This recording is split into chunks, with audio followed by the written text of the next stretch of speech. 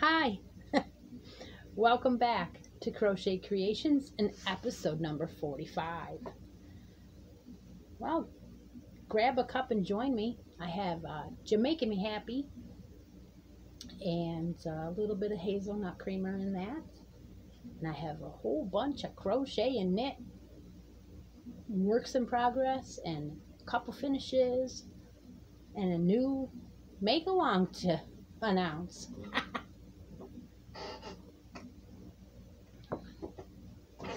So the first thing that I normally talk about in a regular episode is my squeaky chair.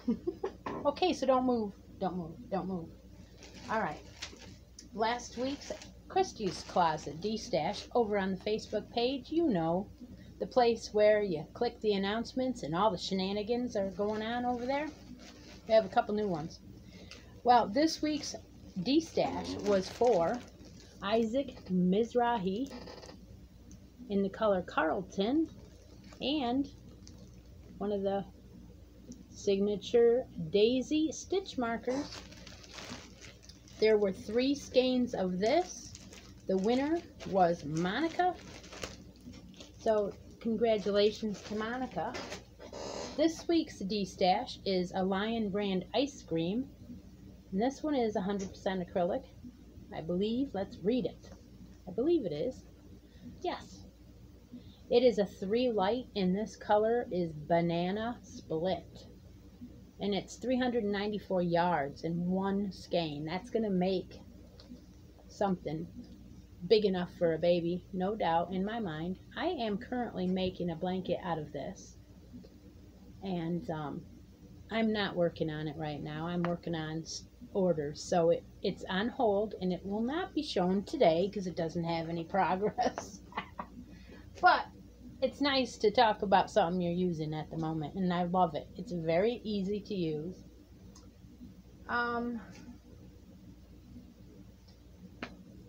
So, back to another make-along. Last week, I have to look at my notes this time. I am so busy with everything that it just takes me a minute. Okay, so last week, Hook and Stitch Live was on the 17th, and Kim and I from the Crafty Nomad had a live, and we went over our Stitch in Time make-along. It's a vintage make-along. It's running from when it started was September 1st through November 21st. So you still have time to join in if you haven't already. We have 3 or 4 grand prizes, maybe more, that we're going to be giving away for that finish. There will be at least 1 more progress winner between now and then. And I do have, I do have an update on my blanket. I'm doing the Navajo blanket, but I'm doing it in scraps, and I'm in no hurry. I figure I will probably be working on this for a whole year, and the only time I work on it is when I just want to do something that I don't have to think about. And so my scrap blanket is getting there. I do have 1 entire diamond done now. But yeah, I'm just doing whatever scraps. So if I make a hat and I have some scraps left over, I'm adding it to my blanket. And there's quite a few half skeins in the bag that are going in soon. However, I did choose to use gray and a purple marl excuse me, on the edging. So this, I have enough of this to do on the other end when I decide it's long enough. And I'm also using that same color in the 1 row that goes across to finish a diamond. So that is a chosen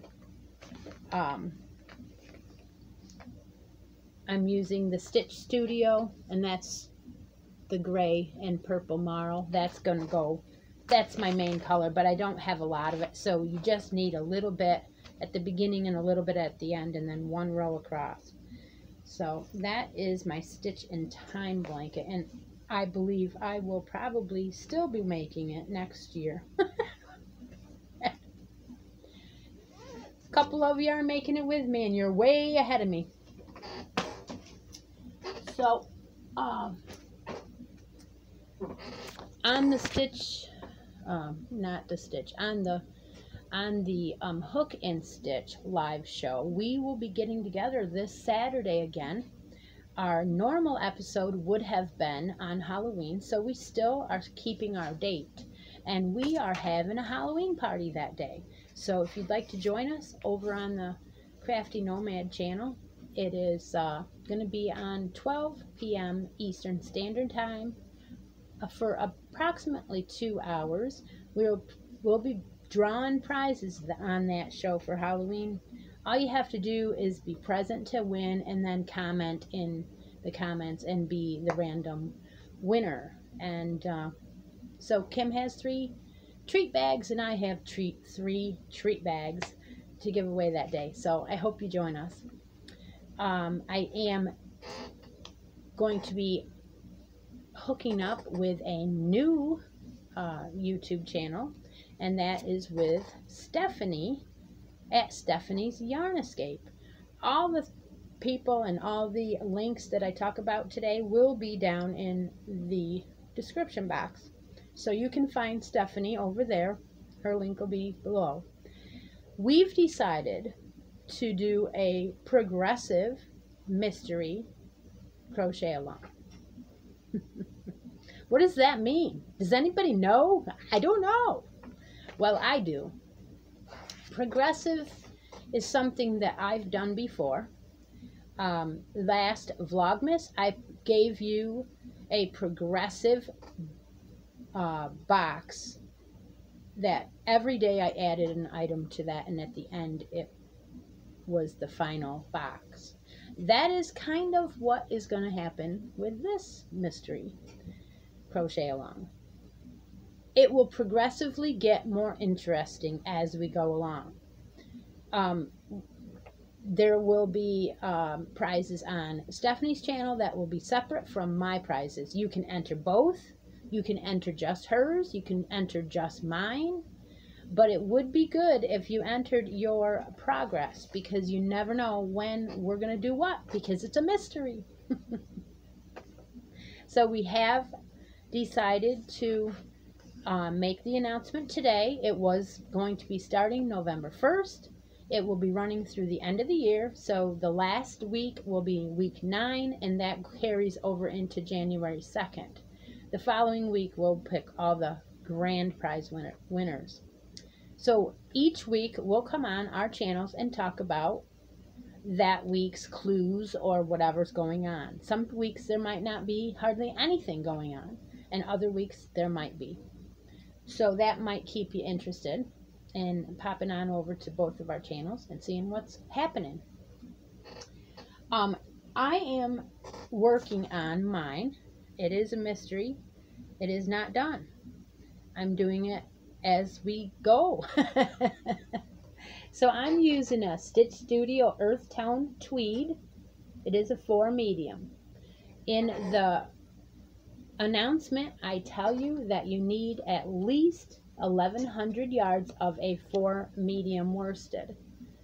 That may or may not be way too much, but I know it'll be enough for what I'm making.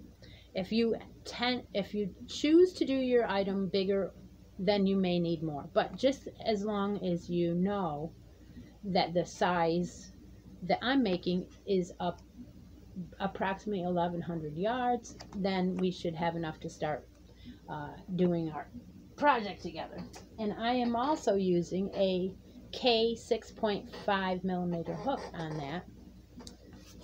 So if you'd like to join us, in my Facebook group, under the announcements tab, is the new announcement for that mystery make-along. And Also, that's the same post you will be posting all of your comments for progress, etc. The questions can be answered there. Stephanie has her own post in her announcements on her Facebook group, which I'll also link below. So, I think that's about all I can tell you about that right now. I hope all of you are excited for us. We are very much excited.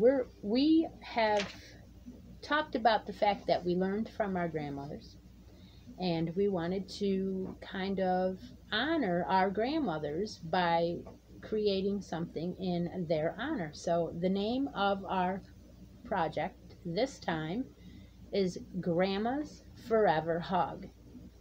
That doesn't give away what it is, so I think we're going to be doing a series with that in mind. So I hope you'll enjoy it and join us. So it'll be 9 weeks. All right, so going on. Let's see. What do I have to show you today? Well, I have a cocoon I'm working on. This is a commission order, and I'm making it in Barcelona, which is a Loops and Threads yarn. It's a 5 bulky. It is 100% acrylic, and these are big skeins. These skeins run $9.99 at Michael's, and they recommend a J6 millimeter. And there is, well, let me see, 328 yards in a skein, 7-ounce skein. That's a lot of yarn in there. So I figured that 2 of these was going to make a cocoon, and this lady asked me to make one for her daughter for Christmas. So all I did was ask her to measure from her elbow to her other elbow, and then from the shoulder down to just below her buttocks. And then I was just going to do something in that length. So this is what I'm doing. It's a long rectangle, and it is done in half double crochets. And basically I'm just going to make the rectangle and sew the sides up to form sleeves, and then do cuffs. And I think I decided on my color. Last month I ordered some Premier Everyday in some other colors, and one of them was a maroon. Hopefully my chair won't make too much noise. And I brought one of them out, and I thought, you know, this might work, because I really think I should have it darker. So if I put the 2 up, it will be a little bit darker. Tell me what you think, if you think that one would work, because I have a couple more colors of this, but I was thinking that would work for the cuffs. I love reading all of your comments in the comment box. I just love it. It's so much fun to do a video and then wait and see who watches, and you don't know who if they don't leave a comment, you know. I also have a knit hat that I've been working on. Now, I do a lot of hats, and I've been talking about what's going to happen next year with my hats, and more hats, because I've been challenging myself to do at least a hat a week for 2020, and I have done that. A little bit less in October, but I've done 50, so I only need to do 2 to make my 52 for this week, or this year, I mean. So I am ahead, and I'm sure I'll do that, because, you know, I have hats that are on the needles or on the hook at the moment. So there's nowhere to put anything over here. So anyway, what I was thinking about next year was not ending that, I still want to challenge myself to make hats. But I think what I'm going to do next year is every month I'm going to challenge you guys to make a hat. But I'm going to make one in knit and one in crochet in the same yarn every month. And then I'm going to get 3 rolls of that yarn when I buy them.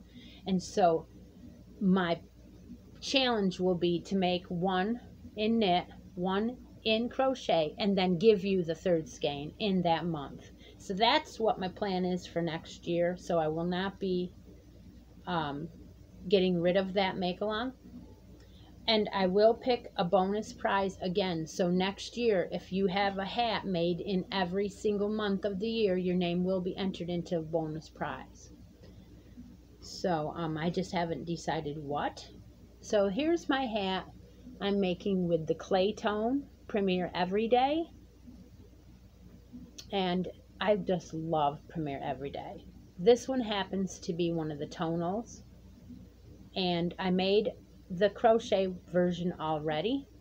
And when I get done with both, I will probably show them again. But this one happens to be a hat out of a Knit Simple magazine where the top of it is cinched.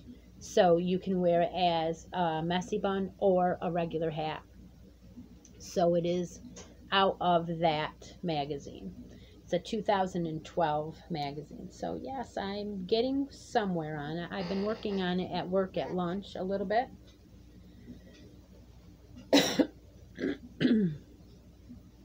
And I finished the little black dress. So I thought I would bring the Christmas dress back out. This one is a crochet dress from a couple of patterns. Now, the top is one pattern out of my Leisure Arts book with the Rebecca Lee patterns in it. I've made them so many times I remember the book without bringing it out. But I did the top of the dress. You've seen it before, but I thought I'd bring it out today because I'm lacking in product, content, whatever. So I'm bringing it out today because it's time to get it back on the crochet hook and get it done. So the top was one of the patterns. The sleeves is my idea because I like that. It looks cool on a Christmas dress. I'm going to be adding some stuff here. I don't know what yet. The skirt is another pattern. It has some clusters, see? And then I'm going to go back and do more white on the bottom of the skirt to give it the candy cane, more of a candy cane look. So I'm getting there. I just have to do, you know, probably about that many more rows. So that's going to be like 1, 2, 3, probably 4 rows of cluster and 4 rows of the bracket. And then we'll go back to white and we'll do the fancy bottom panel, which I have picked out from another pattern. So I'm kind of,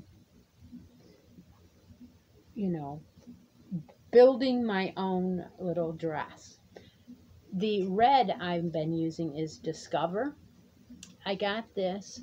It's a Department 71 yarn from Hirschner's, and it has a halo, and it has that beautiful sparkle look, but it is really soft. That is not sparkle. It has 70% polyester, 20% acrylic, and nylon, so it's really workable and soft for the baby. And this is for my new granddaughter for her Christmas photos. Her mother wants to have a homemade dress. And I've been using the other Hirschner's Baby Soft for the other one, for the other color. And I don't even think I have, oh yes I do. It is the Baby Cloud Soft. And you get that on Hirschner's. And it comes in a lot of colors, but it has that real soft halo on it.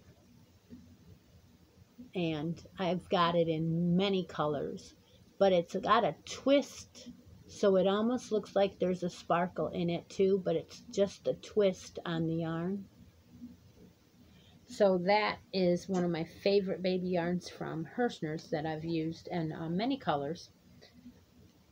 Some real nice purple and green and teals. So that's getting there. Now that I brought it out, I'll be sure to get working on it and get it done. Although I'm in no hurry because I have till December and there's only the skirt left. It's not that much. So now we're going to go back to the cow blanket.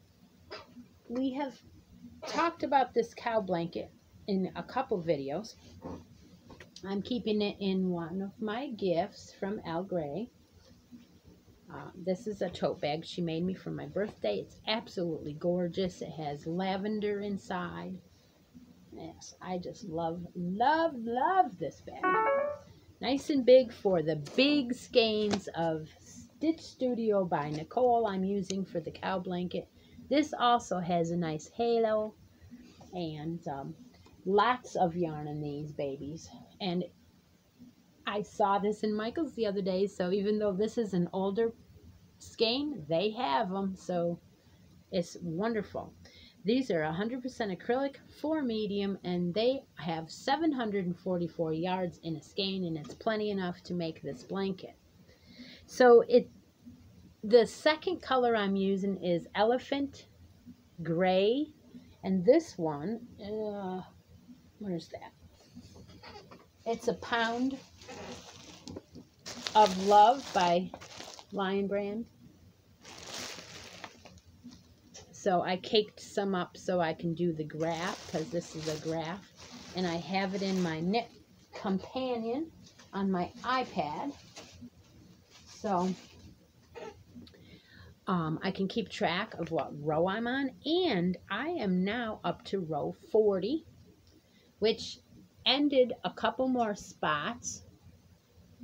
And there's actually a section of 3 just white rows, so I can whip off those real quick and start the second section. So technically, if you have 120 rows, I've done a third of the blanket already. So I've been saying to myself, you know what I really like is if I have enough time, sit down, do 20 rows, and then put it away. Next time, do 20 rows and put it away. And then you have a quarter of your blanket done, because each quarter is 40 rows. So there's my first quarter. I'm like, yes! And she even asked me, she said, are you working on my blanket yet? And I'm like, yes. But it's not that bad. I've gotten the hang of it. And with the Knit Companion, you can move your highlighter color down each row on the graph, and it's perfect. So I really like that. In fact, it's not even the graph I'm using. I'm using the line by line. It tells me to do 18 in color A, do 7 in color B, then go back to color A, and then you just keep reading across each row. And the highlighter keeps you where you are. So that is cool. I got the cow blanket from Ravelry, and it was a paid pattern, and I downloaded it into my Knit Companion. So that is a very fun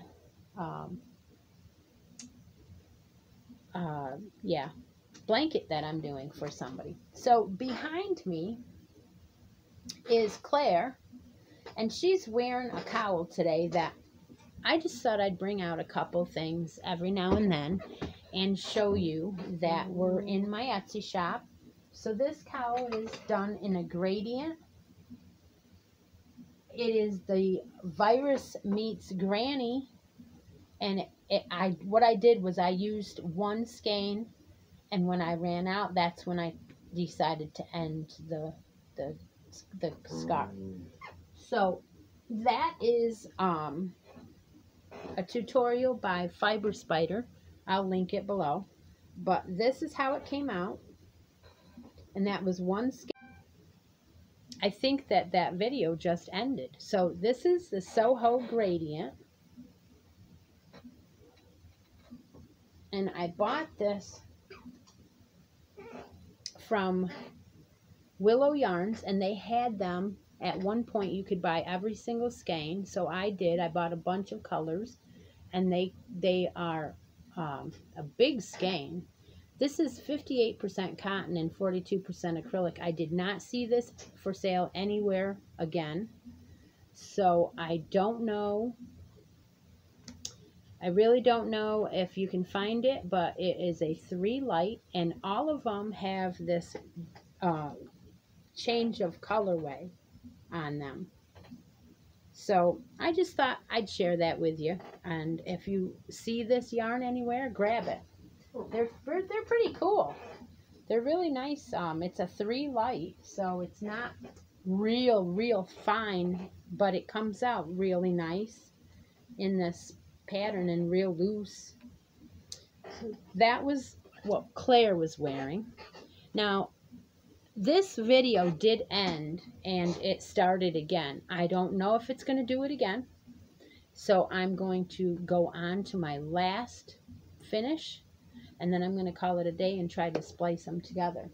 So last time, okay, let's see if we can do this last video like this. I don't know if we can or not, but last time you saw this sweater, I wasn't done with it, and I am now. So this is done in Puppy, which is a Yarn Bee 3 light. It's a gorgeous yarn. I ended up using a pattern out of this adorable baby cardigan book, and this was done on, well, actually it was done in this pattern.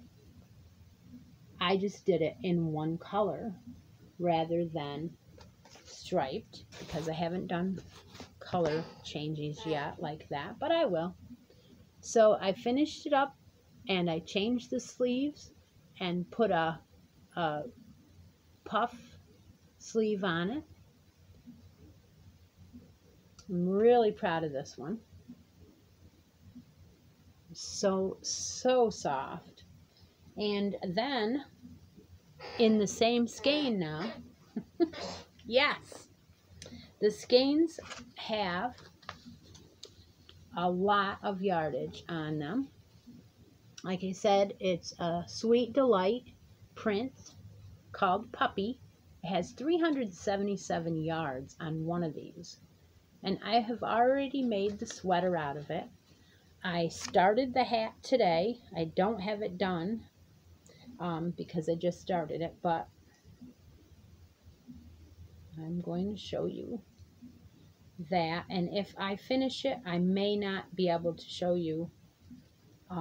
It might be already gifted or whatever to the new owner, because I have been requested by my mom to make something for someone in the horse club.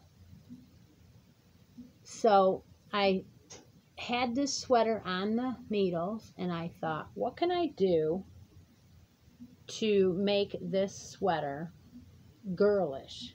Because she said, do I have something for a girl? And I didn't really, and I thought, well, I have this sweater, but will she think it's for a girl if it's blue and yellow specks? So I went ahead and started a pair of booties for someone who is in a horse club. And this is that pattern that I used in August for booties.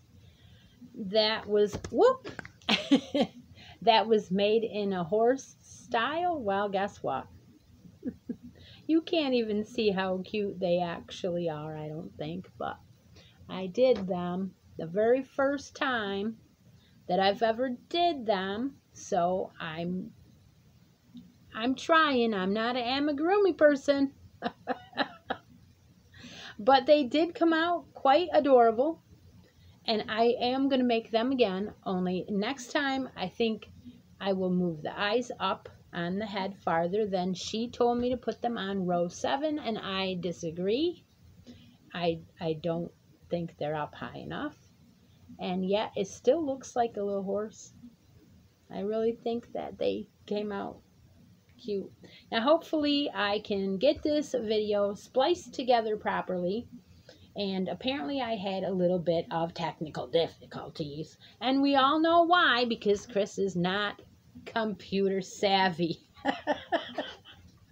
But I'm getting it done.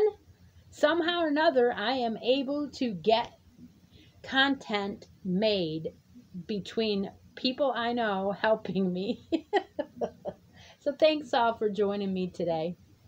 I hope you like this video, and thanks if you do and you haven't subscribed yet. Please hit that little subscribe button and the bell to be notified every time I upload a crazy video. I will see you soon in my next addictions video, and talk to you later. Oh, I'll see you Thursday night in my Facebook group for our Trick or Treat Live. And if you're not entered in that, oh my goodness, where have you been? Get on over to my Facebook page, find the announcements, join if you're not already joined, and one of us will, I would probably be me, but I will accept you as a member, and you can go and enter into the trick or treat, because you got to have numbers. You got to have those 6 numbers to be able to play. You don't have to be available or present to win that night. If you win, if your numbers are correct, or if you have more numbers than anybody else that are correct, someone else will be drawing your prize for you, but you will be able to claim it later. You just won't be able to pick. So that's going to be a great night. See y'all then. That'll be 8 p.m. Thursday the 29th. And talk to you later. Bye-bye.